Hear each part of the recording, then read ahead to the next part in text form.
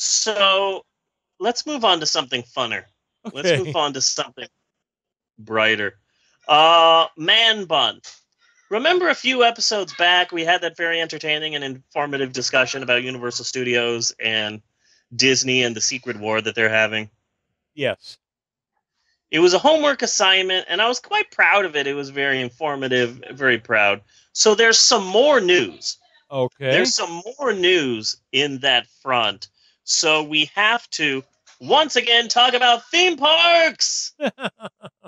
Very excited about this. So since we last talked about the secret war between Disney theme parks and Universal theme parks, Universal was number one with their wildly popular Harry Potter parks. So a desperate Disney put a shit ton of money, a ridiculous amount of money, on a massive and fully immersible Avatar Land. Yes. Avatar the blue people, and not the airbending. No, the blue Avatar, the blue Avatar. And I've Uh-huh. seen pictures. It has recently opened, Avatar Land. I've seen pictures and I've seen video, and it looks good. It looks nice. It looks okay. I Uh-huh. I mean it looks good. I'm sure that the whopping two rides are good too. Wow, Wow. amazing. Two whole rides? What? But like I see the whole thing as just a collective yawn, and I'm sure that their Star Wars land will be massively popular. I just think it's ridiculous that it'll be set in a brand new, never before seen planet. Yeah. It's like Universal. It's like Universal Studios Florida has a Simpsons area, but the thing is that it's Springfield. It's not Capital City. It's like, oh, this is our Simpsons area. Is this Springfield? No, it's Shelbyville. Yeah.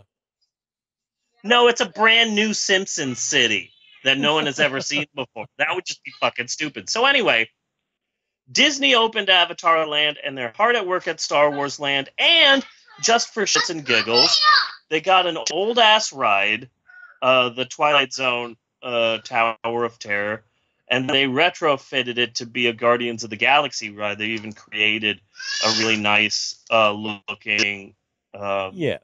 Rocket Raccoon audio animatronic figure, and they got the entire cast of the movie to film some new scenes. And oh my god, people went ape shit over the Guardians of the Galaxy ride at Disneyland. Did There they? were lines. There were lines that were 7 to 8 hours long. That's basically your whole day at Disneyland. Yeah. People want to see this new Guardians of the Galaxy ride so long that they arrive at Disneyland and immediately get in line for the Guardians of the Galaxy ride, and they're not. And 8 hours later, they ride the ride and they say, "Oh my god, that's amazing! I want to go on it again." Oh. This is a huge ass hit for Disney right now. People are going ape shit over it. In fact, it is such a huge hit, such an unexpectedly huge response to this Marvel ride, that a desperate Disney is seeing an opportunity.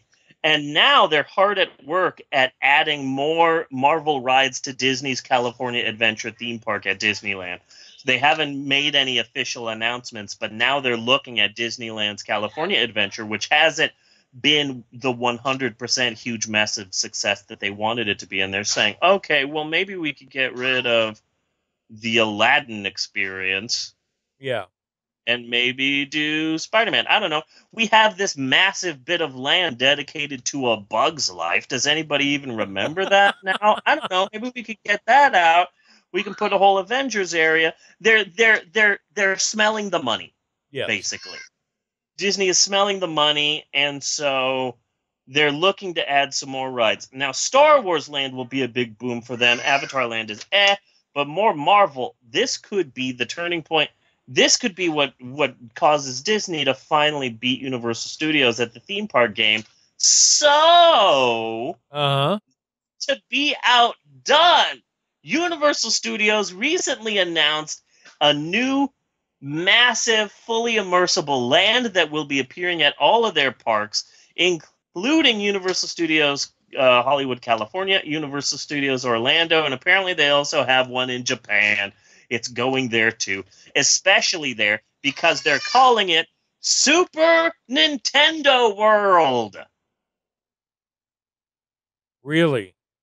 It is a massive Nintendo-themed park, and the park itself will have different areas. There is a supposed leaked map that was published by some Florida newspaper, and the supposed leaked map shows a Donkey Kong Island area, which is going to be like a jungle gym area around the Donkey Kong the Donkey Kong Country games. There's also going to be Zelda's Kingdom with Zelda and Link and the Triforce and the Master Sword and all of that. There's going to be a Pokemon training facility where you can learn to be a Pokemon master and fight other people, and a massive Super Mario themed area with the Princess's Castle and with Bowser's Castle, and there's even going to be a Mario Kart ride.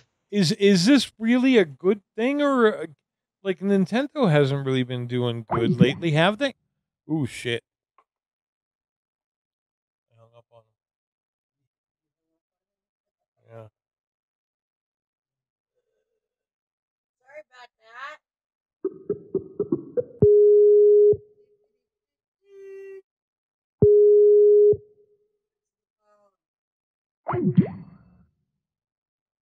Hello?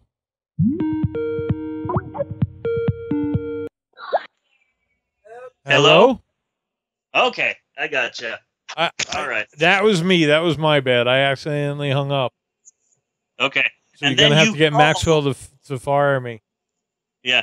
And then you called and I accidentally pressed the hang up button. So we're all to blame.